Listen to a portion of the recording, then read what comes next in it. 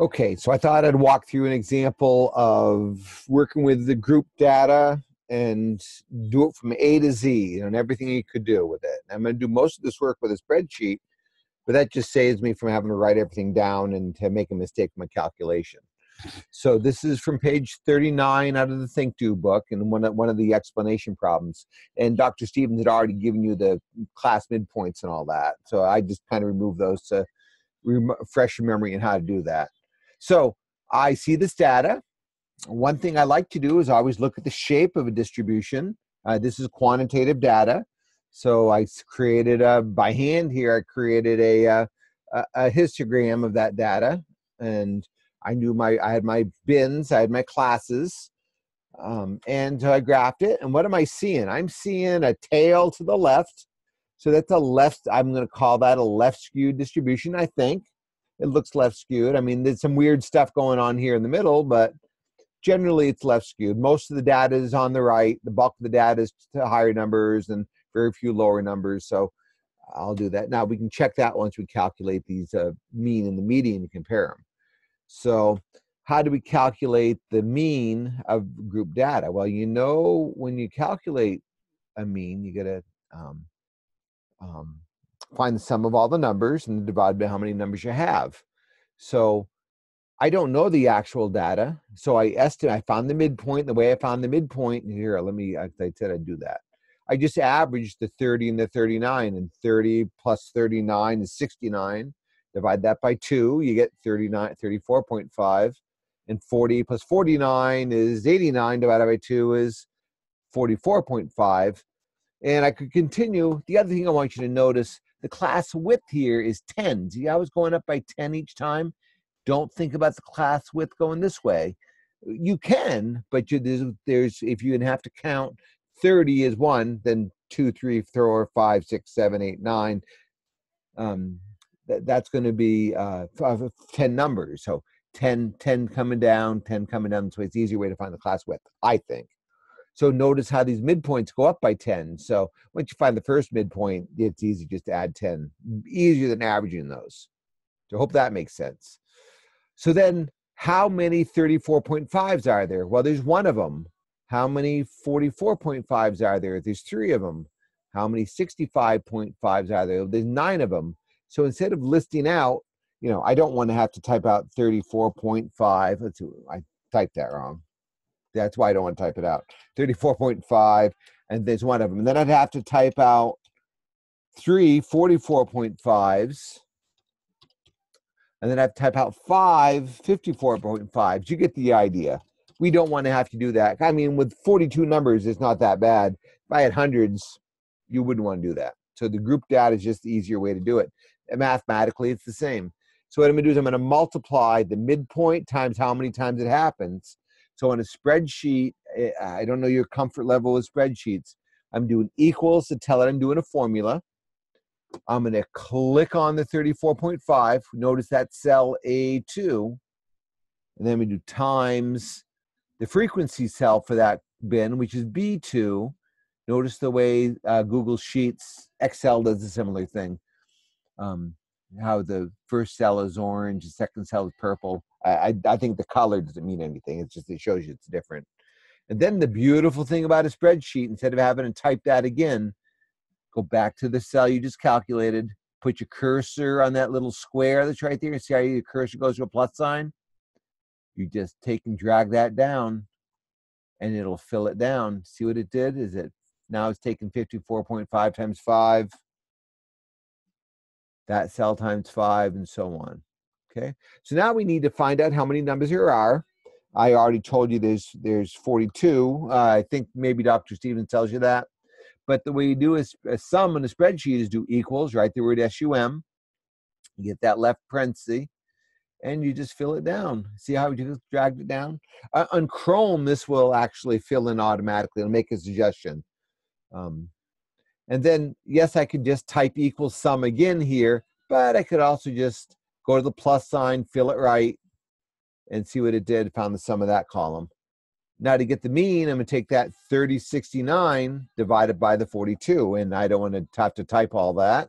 So I'm going to do equals, click on that number, divided by, click on that number, and there's the average. So the average is about 73.07. So that's something that Dr. Stevens has you do. Now, the next part isn't something that he has you do in the book. I would really love you to be able to do this. I'm not going to require that you do, but I really would like you to. Okay, so to find the standard deviation, I got to remember, let's see, I'm going to remember that. I'm going to copy that number.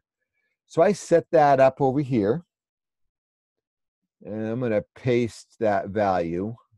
Did you know I jumped through that? If I don't want to, if I just copied, say I went back here and I went Control C, or on a Mac, it's what, Apple C, or what is it now? Option, no, what is it on the Mac? Command C. That's what it is. On the Mac, no, they don't have the Apple anymore. They do the Command C. And on a Chromebook, it's Control C also. So that copies. Now, if I came over here and just pasted, you see what it did? It pasted the formula. There's no data like that on this page. So one way to get around that, if you just want the value, what you do, so remember I copied it to memory, you can do edit, paste special, values only, and that'll just paste the number. It won't paste the values. Okay, that's a trick. That's a trick, an important trick to know about. Here, it looks like I gotta select this differently. I'm gonna delete that. Okay. So I guess what I should do is I should refresh your memory what the formula is to find the standard deviation. Okay, so the way we calculate the standard deviation is we first find the variance, and all this math means is you find the sum. The Greek letter sigma means whenever you see that in math, you say add them up, and you do the mean. You take each value, subtract the mean from it, you square the difference, you add up all those values, you divide it by one less than the number of values you have. That's your variance. Then you need to find the standard deviation. We take the square root of that. Okay. Now, maybe I should show you this on your calculator. If you have a calculator, can I zoom in? I don't know if I can zoom in on this. Here, clear. If you want to do it, this always comes up. You see on my graphing calculator, and even a basic calculator has this on your phone even. X squared squares a number. The square root tells me what number times itself is. Here, let's experiment with that, because this gives people a hard time. If I know that 6 squared is 36, 6 times 6 is 36. If I want to take the square root of that, I'm going to do second square root, and usually on your phones, on the modern phones, you do this. The square root of 36, we should be getting 6. Okay? And if you've done pre-calculus, you know there's a positive square root and a negative square root. Don't worry about that here. So standard deviation is always positive. So that's the difference between squaring and square rooting. Just so you know, I'm going to show you how to do that on a spreadsheet. So first thing the formula says is take the mean away from each x value. So our x values are in the midpoints. So and the mean is 73.07. Now, I could do some clicking. I find people make fewer mistakes if they do this, and it's a little easier to do. So I'm going to click on the midpoint because I'm going to take that mean away from each one of them, and I do minus. Don't forget your equals. So I did equals, clicked on that midpoint number, and then I'm going to actually type in 73.07142. And because we're trying to make a computer happy out at Math Excel, I'll do all these decimal places. I mean, probably you don't have to be. This is overkill, but let's see. Did I type that in right? 0.074107142.857. I think I'm good. So I could fill that down now, but I'm going to try to save myself some steps. Now I have to square that difference. That's what the formula says to do, right? The formula says take each difference and square them. So I'm going to do equals. I'm going to click on that click on that cell with that negative 38, the C2 cell, and then caret 2. That's shift 6. That's how you do exponentiation. How do you raise it something to power on a spreadsheet? And that's going to square it.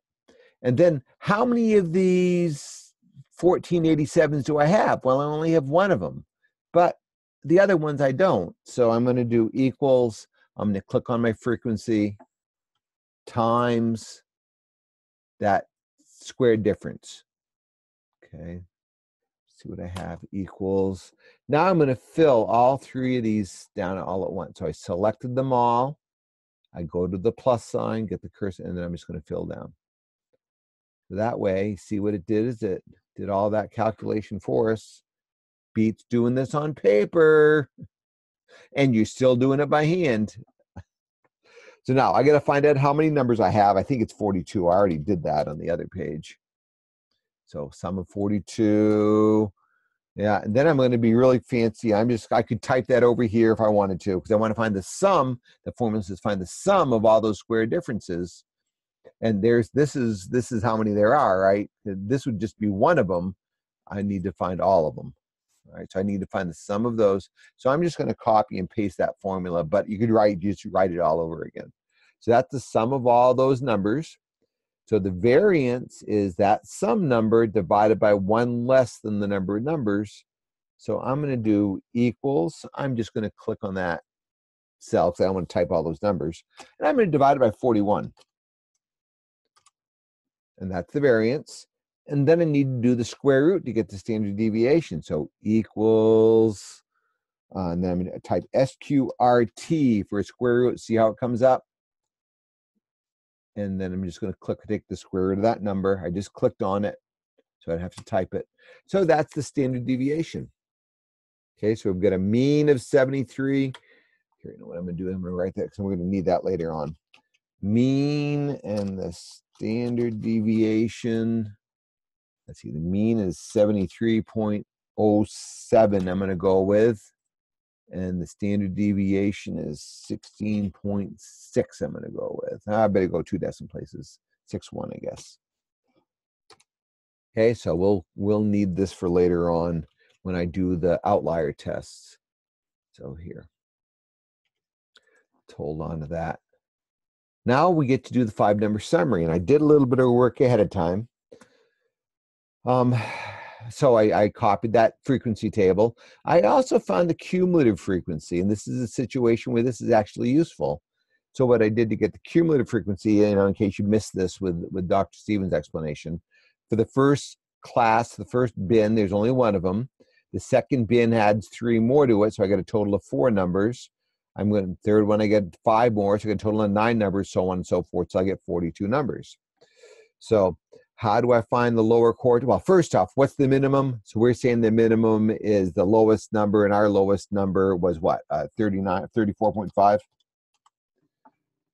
Okay. And then I guess I should include the midpoints here. Just a minute here. It'll make our work a little easier. Okay, there. So I copy those over. And I also see the maximum is in this biggest bin, which is 94.5. And remember, these are estimates. We don't know the data, so we're only estimating. So then let's see, the lower quartile. Well, the lower quartile cuts off the bottom 25%.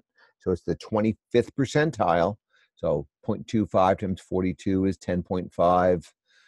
And so we round up because that's a decimal number. We round up to the 11th value. So what is the 11th value? Well, I know I've got 1 of them there, so it's not in there. And I've only got 4 of them in there. And I've got only 9 numbers here. So the 11th value is going to fall into the 4th bin. So what's the 4th midpoint? 64.5. 64.5.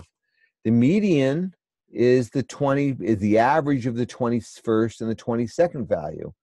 Well, I see that I've got 24 numbers. I had 18 in the 60 to 69. Now I've got 24 numbers in the 70 and 79. So that tells me the 21st number is going to be, we're estimated at 74.5, and the 22nd number is also 74.5 is what we're estimating. So that tells me the median we're estimating to be 74.5. And then the upper quartile, as you see the math, 75% or 0.75 and 42, 31.5 will round up to 32. 32 falls in this next to last bin, in the bin with 10 of them in it.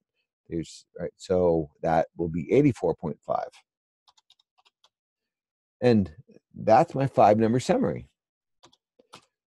So now, how do you do outlier tests? Well, whether you're working with group data or if you actually know the data, it works the same way. Now, I could use the mean and the standard deviation, and Dr. Stevens talks about you doing two standard deviations either side of the mean, and anything outside of that is an outlier, can be considered an outlier. So I'm going to do a lower fence,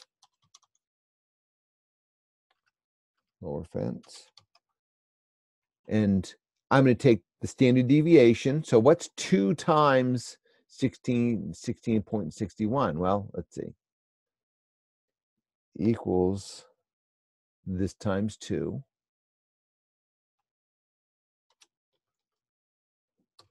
And then I'm going to subtract that number from the 73.07, and I have to add it. So the lower fence will be that mean minus 2 times that value. Okay. Also, I mean, just while I'm at it, I could have just done equals, clicked on the mean. If you're a little more spreadsheet savvy, equals, click on the mean, do 2 times that standard deviation, and not do that 33 calculation, and you get the same number. Okay. Now, what's the upper fence? This is the upper cutoff. So I'm going to do the mean plus 2 standard deviations. So equals, click on the mean, plus 2 standard deviations. Whoops, not that one, this one. Okay. And again, I could just double it, and I'm going to be really lazy and copy, fill that. Oh, whoops, no, I can't fill it down because I didn't lock it in. Actually, this would be a good time to show you this. If I fill down, do you see what it did? It slid all the calculations down. If you need to do that, if you're going to do the fill down with the formula, you got to make sure you're locking your cells. You can find out how to do that, or let me know and I can show you how to do that. I don't want to take time to do that here. So I'm just going to do equals, click on the mean, plus 2 times that. Okay, same number. So those are the fences for if I'm using the mean and the standard deviation. Now, you know what? Let me get. Do I still have the midpoints here? I do. So anything less than 39.85 can be considered an outlier, and I've got one number that's a 34.5. So that value could be considered an outlier using the mean and the standard deviation measure. I don't have any upper outliers because my biggest number isn't 106. So there's a potential outlier in that lower bin. How about if we're going to use the mean and the 1.5 IQRs? Dr. Stevens talks about that. Where does he talk about that? Let's see. He kind of as I stated before, he kind of disses this, but people that are stronger mathematicians than you or I or Dr. Stevens stated that 1.5 IQRs, if you go 1.5, instead of 2 standard deviations, you go 1.5 interquartile ranges above and below the median. Those could be considered outlier. John Tukey is the name of the guy that did this, he was brilliant. And the story is that somebody walked up to him and said, "John, how many IQRs would determine an outlier?" And he said, "Oh, I don't know, something like 1.5. Very funny story. Towards the end of the class, I'm going to point you towards a book to read after you get done with the course. If it's some good beach reading. So anyways, let's get back. I digress. Let's do the outliers for the IQR. So I got to figure out the IQR, and the way you get an IQR is you do Q3 minus, Q3 minus Q1. So you find out that range, and that's an important number because it's how many, it's 50% of the data is in that range. So I'm going to be lazy. I'm going to click on equals to get a formula, click on the upper quartile minus the lower quartile. That's the IQR, 20. Maybe I could have figured that out. So now my lower fence, let me get fancy and do some copying here. So the lower fence is going to be the median minus 1.5 times the IQR. So, I mean, I could just say, I know at half of 20 is 10, so 1.5 IQRs would be 30, when it's not such a nice, neat number, equals 1.5 times that IQR. Okay, so now I'm going to take that number and subtract it from the median, and take that number and add it to the median. And yes, we could do this. These are easy numbers. We could do it by hand. I'm going to do equals. I'm going to click on the median. I'm sorry, I said median. It's the quartiles. Don't believe I did that. Yeah, you just subtract it from the quartiles. So anything, so we're going to subtract 30 from Q1. So equals minus that 30. I could type it in. So lower quartile, I hope you caught it. That was a big error on my part. It's not the median we subtracted from, it's the quartiles. So lower quartile minus 1.5 IQRs. And then we're going to do upper quartile plus 1.5 IQRs. So anything outside of those ranges can be considered outliers. Well, my lowest number is, whoops, no, where was it? It's here. My lowest number is a 34.5. Well, that's right on the fence, but it's not an outlier. So do we have an outlier or do we not have an outlier? How do I know? Well, which measure should I use? Well, one thing I'm hoping that you get out of this week's work with Dr. Stevens is if this is a skewed distribution, you should be using the median and the IQR, or the median and the 5-number summary to describe center, spread, and outliers. The mean would not be appropriate here because the lower value, that 34.5, and for that matter, you know, these lower groups are going to skew the mean, pull it down away from the true center. So it wouldn't be an accurate description of the average or the center of this distribution. Okay, so I hope you understand that. That is a big must know. Skewed distributions use the median and IQR, or the median and the 5-number summary, to talk about center and spread. If it's a symmetric distribution, you can use the mean and standard deviation. Okay, I guess, let's see, if I docked, is this a long enough video? I think so. I'll stop. I mean, but basically this is it from A to Z. If you still want some more help with group data, let me know.